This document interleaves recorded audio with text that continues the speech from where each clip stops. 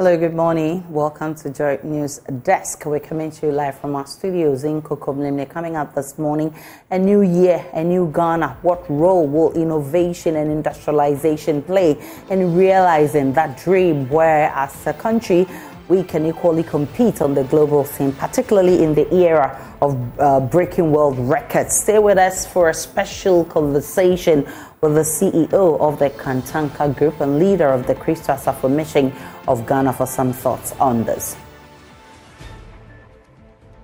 Also this morning, Chief Fila Cookathon hits over 200 hours. We have updates for you as she inches close to the 240 hours target she set for herself.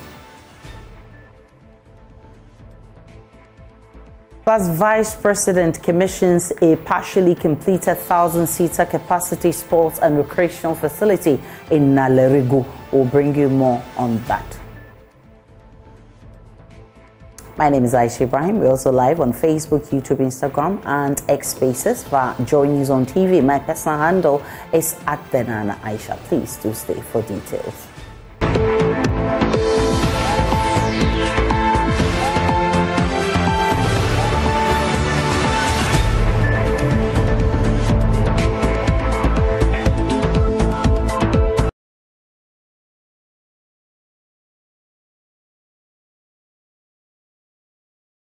Many thanks for choosing us. Let's talk about innovation, industrialization, and Ghana's future. How can we compete on the global scene, harnessing our local talents and resources? Also, in a time of breaking world records, what are we doing in the area of innovation, technology, and engineering? Has Ghana a chance in the global market? We are honored to actually host the CEO of the Kantanka Group and leader of the Christo Asafo Mission of Ghana, Nana Kwejo Safo. What Akofena for that conversation. I'm very delighted to have you on the show this morning. How are you doing? I'm perfect. Great. So let's start with Kantanka. It's been a while. I mean, we all talk about the car that you have to do and it starts, or the television and all of that. I mean, it's actually great to have you here. How is the Kantanka Group doing? We're steadily growing. Okay. Yeah, I mean, we're steadily growing. We started with our innovations and research into, I mean, all these cars and all other electronic appliances, and also now we're into farm machinery as well. Okay. So, I mean, it's been a long time coming. My old man has been doing this for more than 44 years now. Mm-hmm. And we've all been following that. Yeah. The staff is growing, I'm sure. It is. How is it growing? I mean, the pace at which it's growing. You know, as I said, I mean, it's steadily growing. We are moving at a very steady pace. You know, for example, the automobile company launched about 8 years ago. Okay. When it fully launched into the commercial market space. Yeah. And after that, I mean, we've been trying to also outdoor and bring out other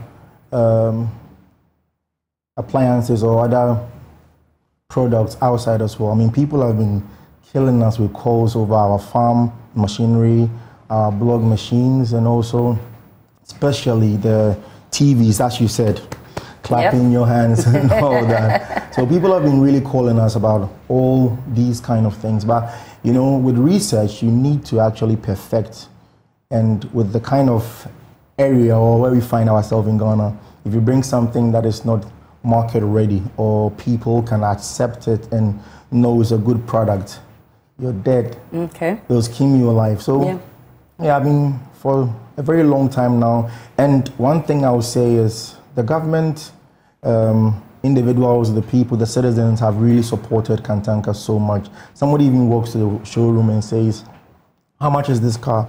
Oh, okay, I just want to own anything Kantanka. If it's even when are you coming out with phones? When are you coming out? People are, I mean, even T-shirts, people are asking us if you have T-shirts and all that. Okay. I mean, the patronage has been amazing. It's been amazing, yeah. Okay. So you're talking about employment for people. Yeah. How many people are we talking about? Your staff? We have a huge staff.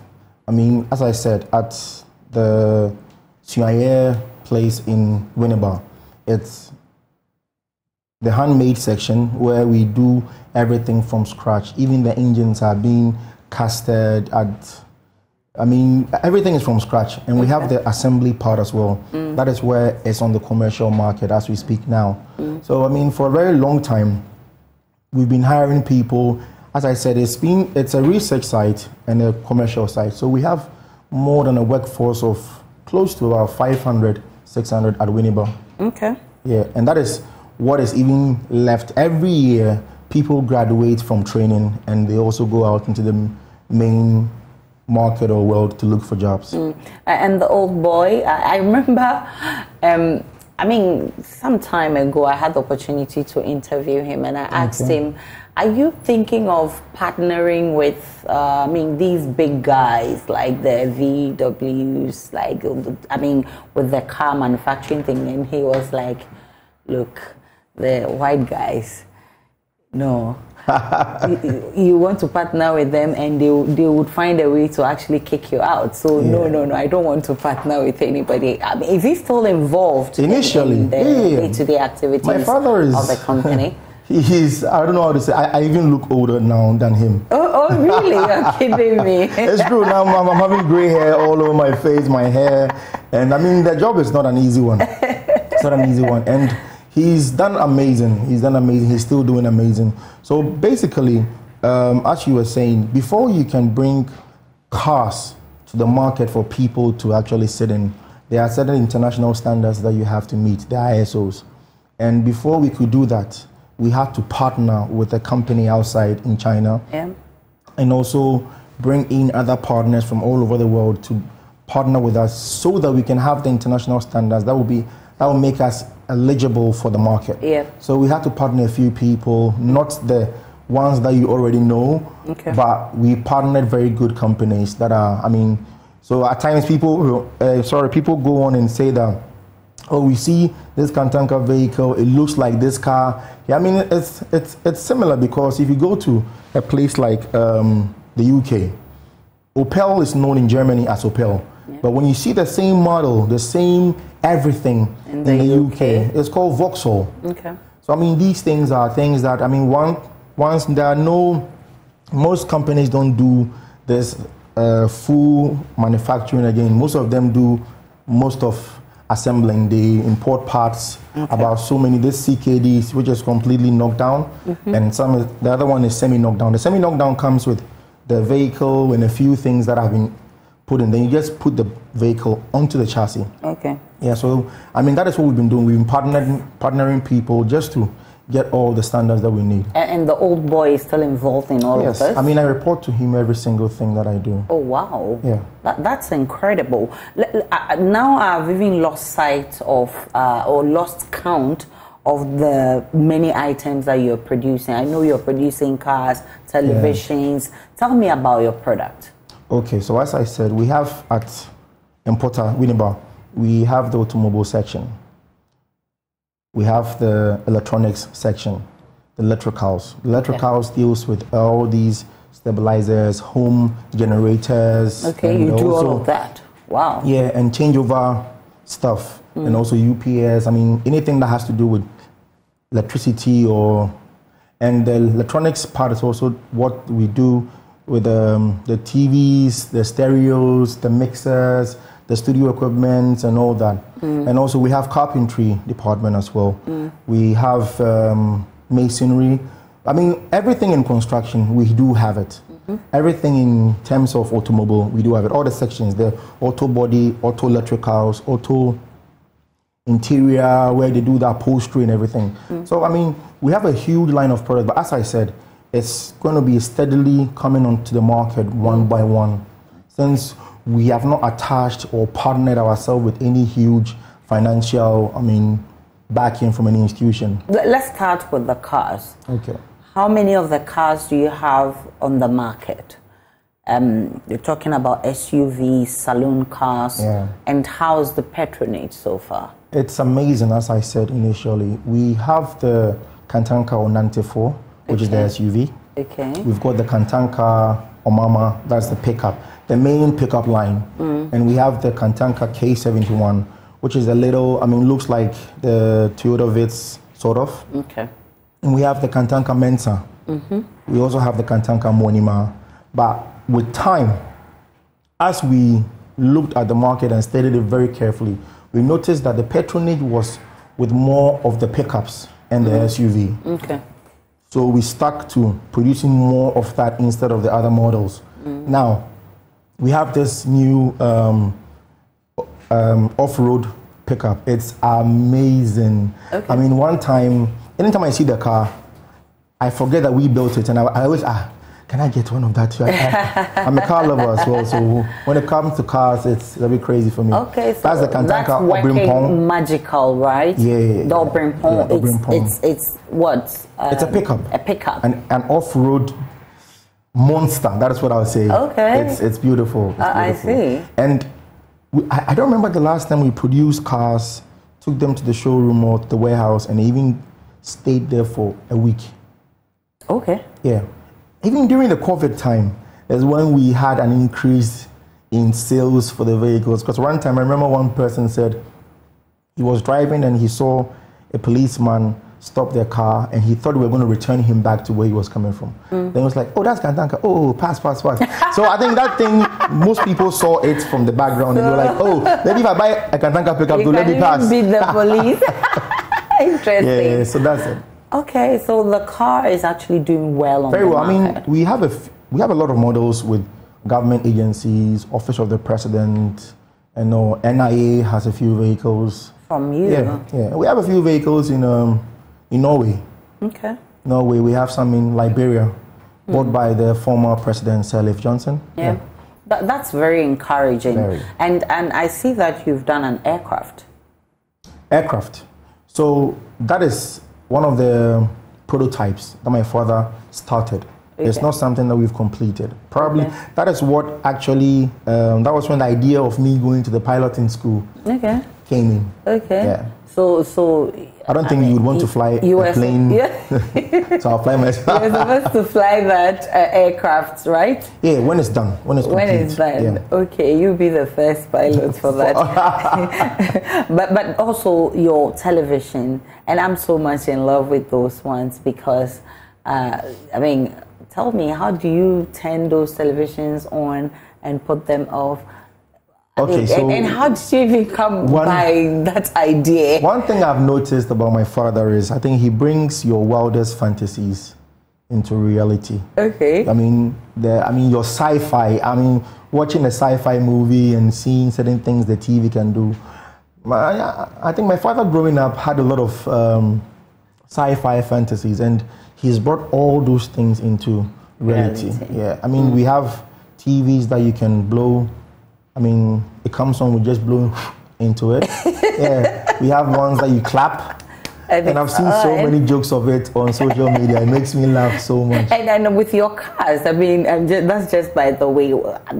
If I have a Kantanka car and maybe I'm safe, I've packed, locked up my car, and I'm going somewhere, and somebody comes and says, hey, and it starts moving. What do I do? It's not possible. Everything, every clapper, every voice activation is going to be activated with you.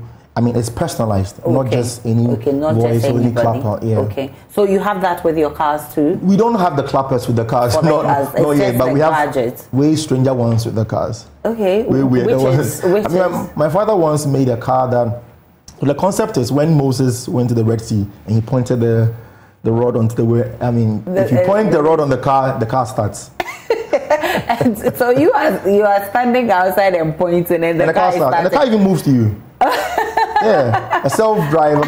You're not in the car, but the car moves. I see so many things that now these foreign companies do, and we should have just, registered this somewhere or patented so that when they do it, we'll take them to court or something. Yeah. It was your idea. Yeah, I mean, all these self-parking vehicles that are out there was done by my father years and years ago when I was still in school. Okay. And so tell me more about your gadgets. You were talking about the television, those that you have to just blow some hot air to turn it on. They are normal TVs, but probably let's say you come and buy a TV and you're like, oh, can you put the clapper in for me? Or can you put something in for me? Okay, so it's a request from people. Not something that you would see it at base. Okay. It comes at special specifications or add-ons. Okay. Yeah. So I mean, so people come up with that idea. Yeah, I mean, they want to, for example, like on their television. You know about it. Yeah. And you want to buy a TV from Kantanka. So you tell us, okay, I want it to clap. I want this. I want that. I want that. Yeah. And then you do it for. Yeah, they are all special add-ons. Okay. Yeah. And you have what, radios? What other currently, as I said, it's a huge R&D base at Winneba, where the whole intention or the whole motive behind it is to get a lot of people believing that we Africans can do it. I mean, that is where the thing started, from awareness, to let people know that we are capable of doing it. You are not just a black man. My father has this thing, he says that you might have a black skin, but it doesn't mean your brains are all black. I mean, that is what he's trying to impact into the youth, into the African, continent, for people to know that we are all capable of doing it. I remember one time JoyNews was the first TV station that went on a tour with us in Osu. Okay. And I asked one gentleman that, would you buy a made in Ghana car? I was like, hell no. Okay, so what would you do?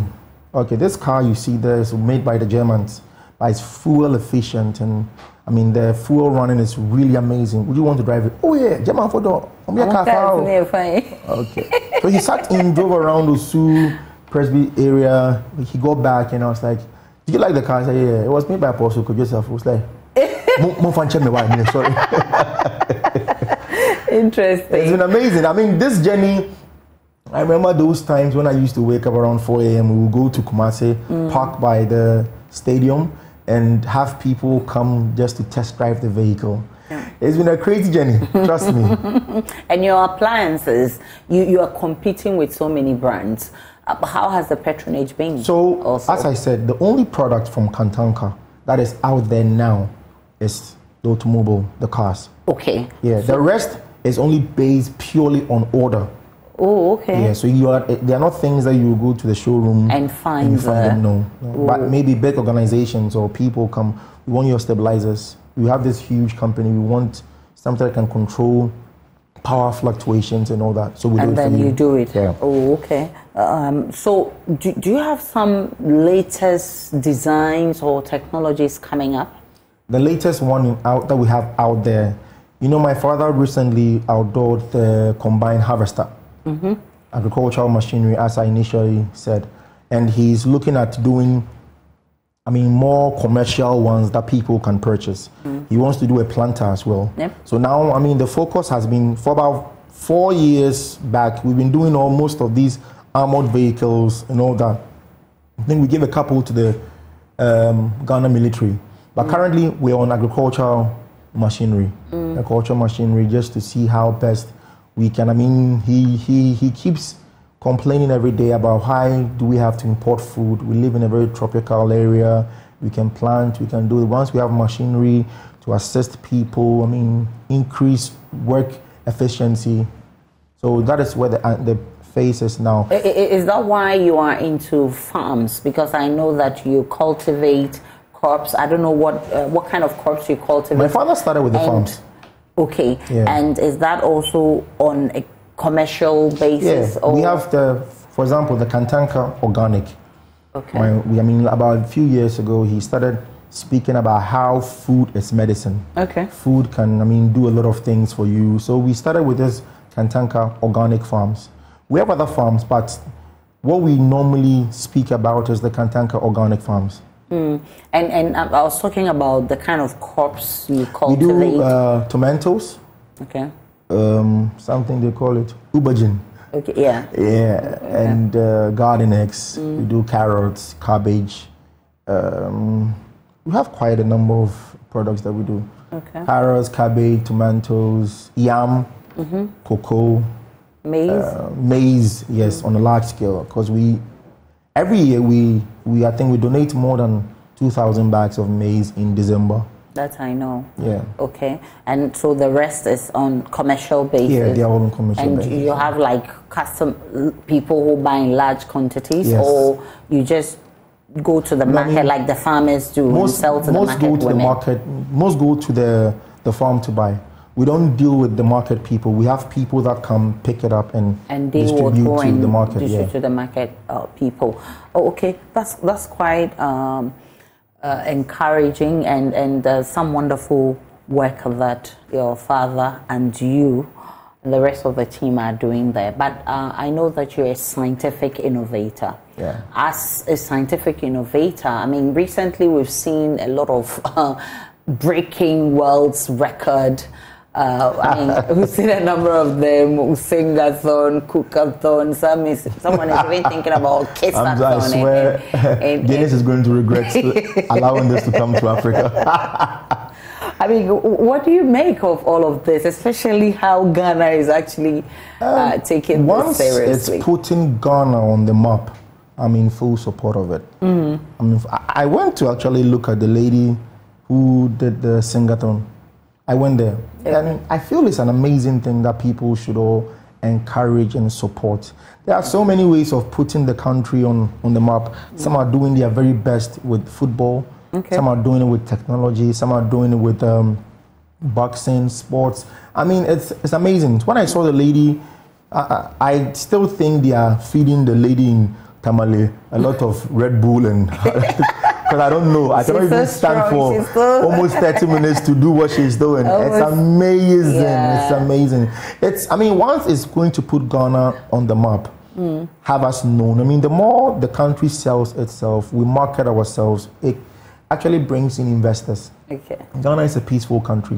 So when investors come in, they are definitely going to have all the peace and joy to do their business. So yeah, I mean, I hope another one comes on. Okay. If they can do box-a-thon, people should box. What if you... I'm looking at someone just saying that they should give him slaps for... Well, what if you were the one breaking the record? What would you do? I am pretty sure my father has broken a lot of records in the world.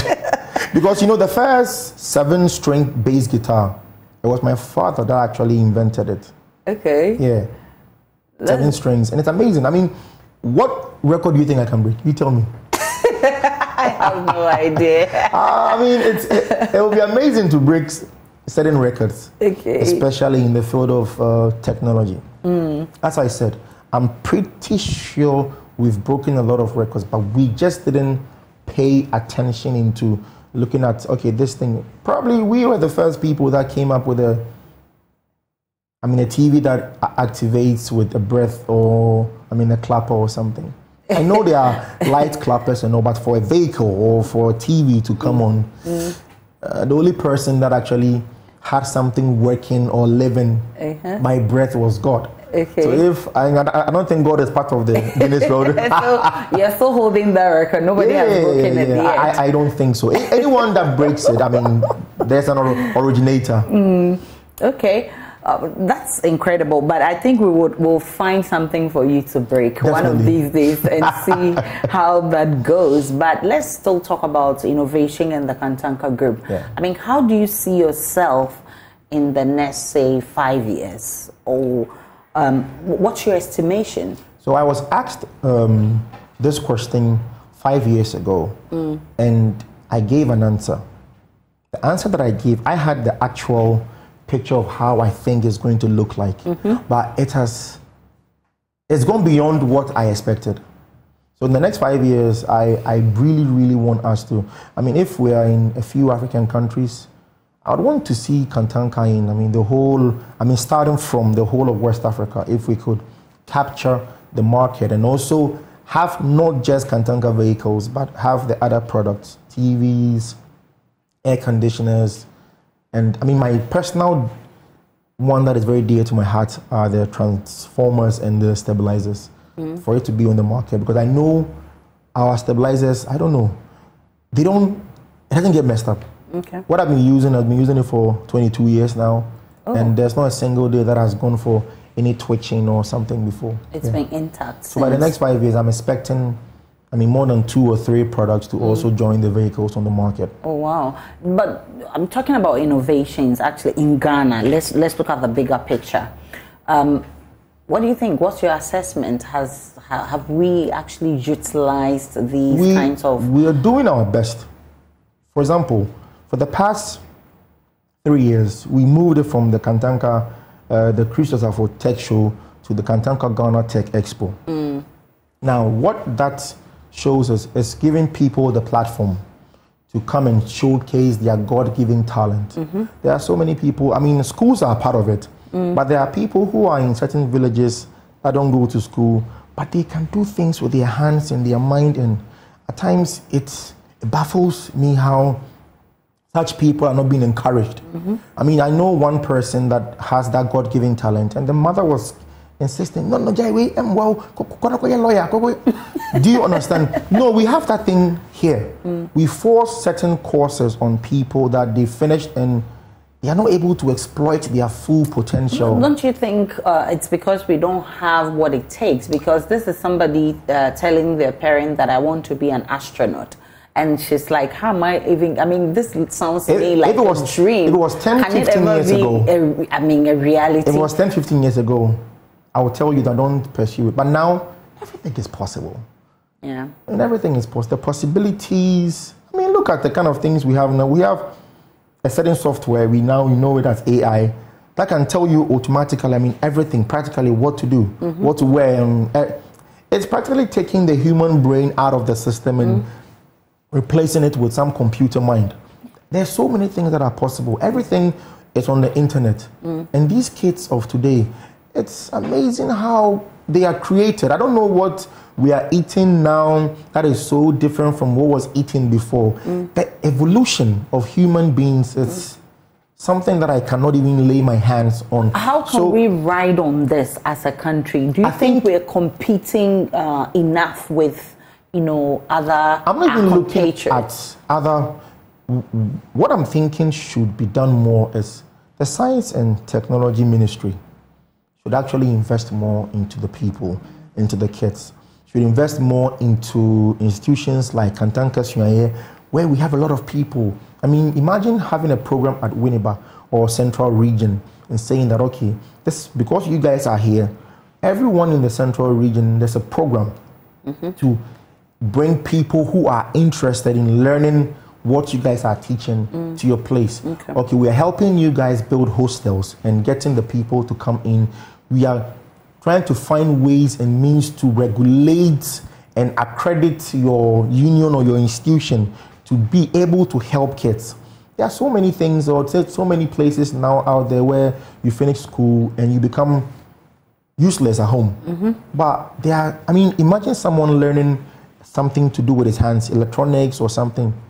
You can do something and sell. You can repair stuff and people will, it will make you ends meet. I know that, over the period, we've all been worried about the fact that people go to school, they do science, even engineers, they finish, they finish Pythagoras theories and all of that. They finish and they cannot even manufacture a toy car. Whereas if you go to China, even Korea, now it's amazing. High school child can, put together something.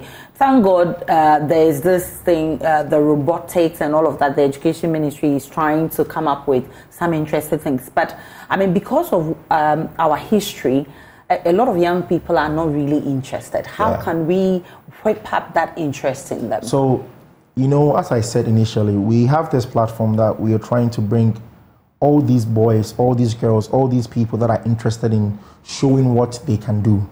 Now, I realized that the main problem they have is finances, how to buy equipment to do stuff. So what we started doing is if we get people like that, we encourage them. We see potential. I can stand by a product and say, okay, this product, if being pushed further, this person can do a lot and bring it on the market. There are some you see it's toy. You cannot do anything about the toy. He's seen it somewhere and he likes it and he feels wanting to do it. But as I said, the only way to push this thing forward is government, private partnerships, where government comes, okay, what do you want us to do? Let's do that, let's do that. I'm actually doing a few proposals to present to the Science and Tech Ministry for them to see. Partnerships with other schools that are like tech, ATU, all these polytechnic universities that are now there. I mean, just to find a way. It's all about making entertainment or making tech look fun. So some of us, we can get a few brand ambassadors to showcase it, let people, I mean, all these singing programs that we do on TV, dancing programs, we can do tech innovation programs as well. And it will bring so much, I mean, look at how now Science and Maths quiz is gaining traction. Yeah. We can do something similar for tech and not just bring people that are in the universities or in schools, actually recruit people from the grounds, people from in the ghettos and all that, and bring them on board. And once you give them, you know, people like TV, people like to be known, people like fun, you bring a bit of fun, make it more attractable. I mean, it will be, I mean, I feel that is what we should do. Yeah. We are in, I mean, our technology is evolving, and now we're told there's something called AI. And a lot of people are scared, running here and there, like we're going to lose our jobs. These machines or computers are programmed and they can do ABC. Should we be worried about AI? We should advance. Okay. I mean, if something is, I mean, one thing I've learned in life is, Daniel, you have to turn us well. Okay. Yeah, so Daniel, if you're setting down redundant thinking, okay, this is coming, I'm scared, what am I going to do? I mean, you always have to find a way to better your skill yourself. How do you match this thing replacing mankind? Do you understand? There's no way we can say it'll get to a point where human beings will never work. It's going to be only machines. And no. So that work that human beings are going to do, if you are in that field, go up the ladder. I mean, try and learn more, read more, perfect your skill. I mean, go up and notch up with whatever that you know. It's the only way that we can actually exist in this AI world. How can we make the best of it? I mean, you know something? I was thinking about this thing yesterday, and I just thought about something that, look, now robots are replacing sprayers. Robots are replacing welders. They probably do it better.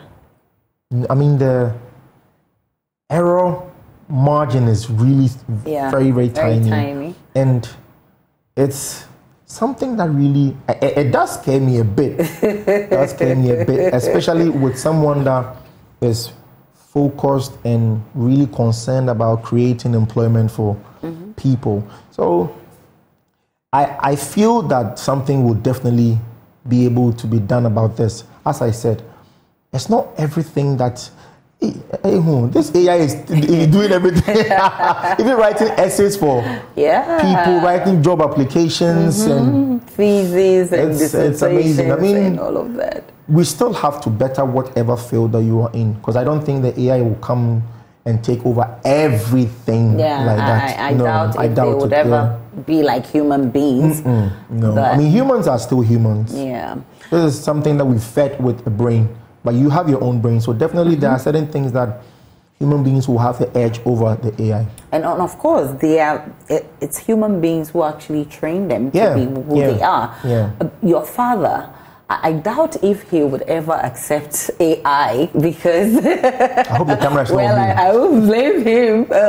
But you, with AI and with what you've done so far, what should we expect in the next coming years? I mean, as I said, every businessman is looking at profit margins. Every businessman is looking at safety. Every businessman is looking at how he can save a bit. I mean, the richest ones are even looking at how they can limit cost on certain things. So if you employ, let's say, 50 people, and the AI would do what 20 of them are going to do. I mean, and do it properly. Yeah. Yeah, I mean, and the AI, aside taking or replacing the human being, is also doing a lot. It's actually coming up with so many suggestions and very profitable pointers that will help you in your day-to-day affairs. If you want your business to grow, it's something that you would actually look at bringing or introducing into your business. And finally, let me ask you this. I know you've been doing a lot of philanthropy work. You've been supporting communities and all of that. What should we expect in terms of giving back to society? So one of the areas that we want to give back is, now we are planning on every community that we are in. We want the community to benefit from Kantanka. We want to make a mark. My father has done the impossible. If you look at his story, where he comes from and where he is now, it doesn't add up. I mean, I always say he's the rose that grew from concrete. There's no way rose can grow from concrete. That's weird. So for it to grow and flourish the way it has, it's amazing. So I, for one, I'm trying to make sure that his name stays. And in doing that, I mean, I want to organize award programs. I want to give out to people in his name, do all these technological platforms, create it for people to benefit from Kantanka. I'm even looking at one day having a show called The Next Kantanka, where we can have people also come on board and, I mean, exhibit whatever they have to do. We are organizing this excellent awards every year in the church, but now we are taking it outside. We're making it bigger so that people can benefit from. Everyone should have a piece of Kantanka in their home, I mean, in the next 5 years. Kwejo Safo Akofena Kantanka. I'm so grateful that you came. I wish you all the best. Thank you so much. We'll keep patronizing Kantanka. You know what I want? What do you want? Is it on 94 or Brimpo? Which one am I getting? Is it a pickup or SUV that you want? Maybe an SUV, which is on 94. SUV is beautiful. That's on 94. The 94, right? Okay. Maybe if I punch it, it should start. What if you punch and it points back? That will be something else. Thank you so much for coming. Let's take a break on JoyNews Desk. When we return, we'll bring you more.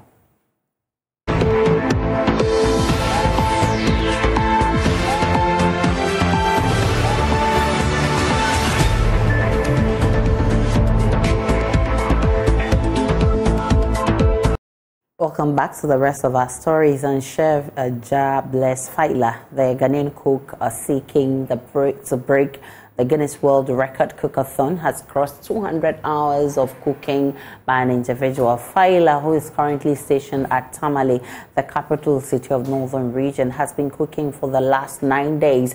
She's expected to end her attempt at breaking the current record tomorrow, 10th January 2024. Faila is currently surrounded by scores of supporters who are cheering her on. Let's cross over now to Tamale and speak with Joy Prime's Lois Adeyemi for an update. Lois, what food is Faila currently cooking, and who have been eating the previous ones she cooked? All right, good morning, Aisha. Thank you so much. So, Faila has been cooking a lot of meals, and over the course of 9 days, I mean, today is 9, and she's officially cooked for 201 hours, and she's prepared 144 dishes. So literally, everybody has tasted her food. We've had traditional leaders come in here. We've had celebrities also come in here just to come and taste her food. Even the chief of staff was here a few days ago, and everybody has tasted her food in the town. Outside, people have traveled from outside Accra, even outside Ghana, just come and taste Chef Faila's food. So everyone here has really tasted the food. Even me, I have. Yesterday, I told one of your colleagues that I personally have tasted her jollof, and I can tell you for the fact that the consistency is good. I have tasted since day one, and yesterday I tasted again, and it's amazing. It's doing amazingly good. Oh, you you are having fun. What was the reaction from supporters after crossing the 200 hours? And when exactly is she supposed to end tomorrow? Okay, so we're looking at her ending tomorrow by noon, but her team has also come out to say that it might go into the midnight, so probably she's going to end on when it's 240 hours. But for now, she's done 200 hours, and as I said, the crowd in here, the people that trooped in just to come and, celebrate her as she reached 200, because I said that she surpassed all the record holders, and right now she's in a very comfortable league. So the energy, the reaction from her husband, who has been supporting her since day one, those two traditional leaders who have trooped in this morning, all of them are really excited, and we are all just cheering her on. Of course, her husband and the personnel from the military have been there since day one, and we've all seen that. So encouraging. Tell me about the other people who were gathered there to support her. No, so the thing is that even aside the support, he has paved way for a lot of people. When I say paved way, people have also come in here and they've made sales. We've had vendors come in to support, and they came selling food, people came selling drinks, clothes, and they've all sold out thanks to the cookathon. So she's opened doors for people to make money, but also the support from the people. I mean, it's 9 days, and you think that after day 3, people will grow weary and will not really want to come here, but they have shown up and shown out. Tamale has really done well. People have come in from dawn to dusk. People are supporting her. As she said, the soldiers have been here since day one, also cheering her on. And I mean, everyone is here. Everyone is here. Honestly, said this to me, but if you're in Tamale and you're not here, you're missing out, because everybody is here and everyone is supporting her as put Tamale and Ghana on the map. Lois Ademi is a reporter with Joy Prime. Thank you for the updates. Faila is supposed to finish with a cookathon tomorrow. We wish her all the best, and she has our support in doing this. Let's get on to other stories. A 1,000-seater capacity sports and recreational facility has been commissioned in Nalerigu in the East Mamprusi municipality and the capital town of the Northeast region. The new facility is made up of an astroturf, changing rooms, a VIP stand, and offices for administrative staff and managers of the facility. Vice President Dr. Mahamudu Bawumia, who commissioned the sports complex, said it would help the development of sports, in particular football, in that area. Elias Kantanka has more.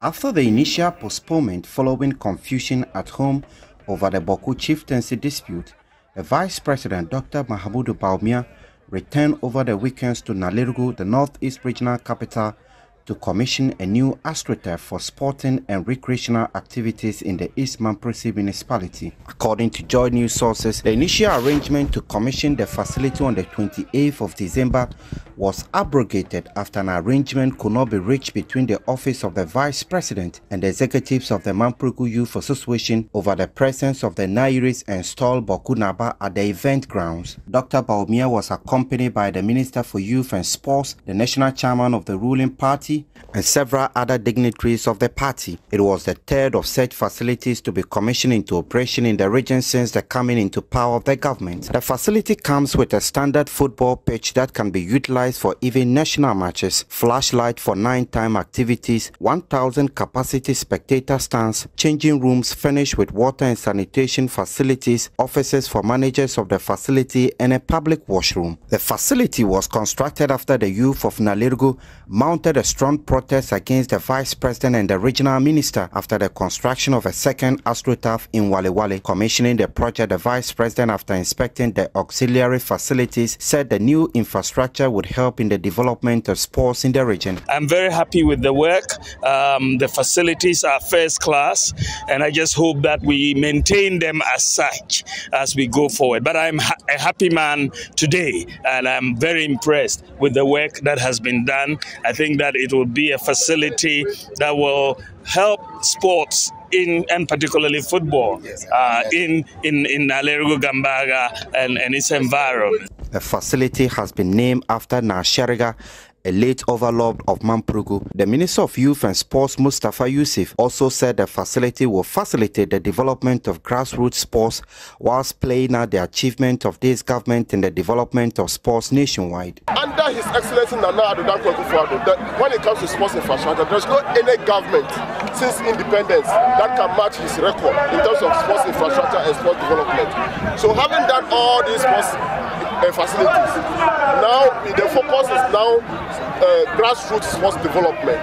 We are now going to have district level sports competitions. Then we move to the regional level, to the national level, so that we can develop talent at the grassroots. The minister further announced his pledge to support the fast-growing local football clubs in the region. He, however, called on the local managers of the facility to strictly adhere to the dictates contained in the maintenance manual to ensure the facility is always fit for purpose. There is going to be a committee set up, and the committee, the chief, the Nairi will have a rep on the committee. You have also the assembly having a rep, the regional minister will have a rep, the community, the youth will also have a rep on the committee. And this committee will ensure that they follow the guidelines on the maintenance manual so that we can use to maintain this facility. We can't put in huge investment like this, then at the end of the day, we don't maintain it well, and we have to look for money to come and renovate it again. According to the details of the contract, a wall will be constructed to protect the facilities. As it stands, only the football pitch is fenced with wire mesh. This is the first phase of the project, and going forward, the second phase will look at getting a fence wall so that there can be security. The contractor, Robert Tete Coleman, also could not tell the exact amount of money spent so far on the project, saying he will be able to provide the financial details after the end of the yet to begin second phase. Elias Sutanko from Nalirgu for JoyNews. And back here in Accra, former chairman of the Electoral Commission, Dr. Kwejo Afari-Gyan, has cautioned the Electoral Commission against imposing changes in the electoral system on political parties. Speaking at the 4th Constitution Day lecture, he urged the Electoral Commission to rather view IPAC as a convenient forum for effecting changes in the electoral system with a view of achieving consensus. Stanley Ni Blewu has more. Citizens drawn from the academia, government and the general public converged at the auditorium of the University of Professional Studies, Accra, to participate in the 4th Constitution Day lecture organized by the One Ghana movement. The lecture sought to reflect on Ghana's adoption of a constitutional rule and democracy after experiencing 3 coup d'etats that led to the overthrow of 3 of Ghana's elected leaders. Former chairman of the Electoral Commission, Dr. Kwejo Afari-Gyan, underscored the relevance of the country enjoying 3 decades of uninterrupted democracy under the 4th Republican dispensation, but warns key actors in Ghana's electoral system to guard against circumstances that has the potential of stampeding it. He cautioned the Electoral Commission not to impose decisions concerning electoral reforms on the political parties, but strive to reach consensus. The Electoral Commission must view the Inter-Party Advisory Committee, IPAC, as a convenient forum for discussing changes to our electoral practices, irrespective of whether the intended change originates from the Commission or the parties. The reason is that it is not good practice to foist changes in electoral practices on important stakeholders like political parties. It is prudent to discuss any intended changes thoroughly at IPAC meetings with a view to achieving consensus.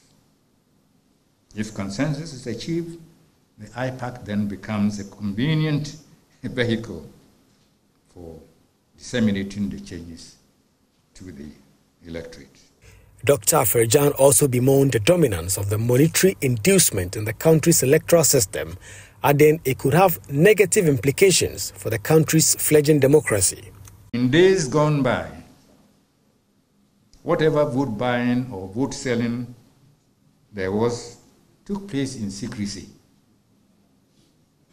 Not so these days. What we have now looks like an open market where candidates can freely buy votes and citizens can freely sell their votes in broad daylight, while we all look on seemingly unconcerned. But it is a shameful spectacle, because vote buying and vote selling are unlawful, and they undermine two important principles that underpin our democracy. Vote buying undermines the idea that we choose our leaders out of our free will. And vote selling undermines the idea that we hold our elected leaders accountable through elections. In reviewing the lecture, former Attorney General and the former President John Mahama, Marietta Brew, appear upon, expressed unhappiness about some decisions already taken by the Electoral Commission regarding the upcoming December 7 general elections. The decision by the Electoral Commission to close the poll at 3 p.m. instead of the usual 5 p.m. and not to use indelible ink during the election. And these two decisions is already causing a ruckus and a stir all over. Changes to the electoral process are bound to happen, but these should prioritize inclusivity, protecting the right to vote, accessibility to the voting process, transparency, and fairness in counting the votes and the declarations. MP for Sikado Ketan and former Attorney General under President Kufuor Jogati urged for checks and balances among the three organs of government. He argued that parties who resort to courts for redress of electoral grievances without justified causes must be made to suffer the consequences. People who don't have any basis for bringing election petitions must be punished. Three of us agreed. We all said without exception that such people must be mulcted in what is called heavy and punitive costs. If you have no basis for bringing an electoral petition, don't bring it. I added that such a person is a threat to democracy. It's undermining democracy. I understand that they do it to keep their food soldiers happy. I understand that they do it so that they continue getting finance. Such a person should be banned from taking part in elections for a period. You are not fit to be a public officer. If there's a case in court which is not frivolous, no, why? You should go to court. But if you know that you have no basis and you decide to go to court, then the court should punish you. And that's how we wrap up the bulletin this morning. My name is Aisha Ibrahim. Log on to myjournline.com. There's more of the news and updates of all the developing stories. See you again at 12.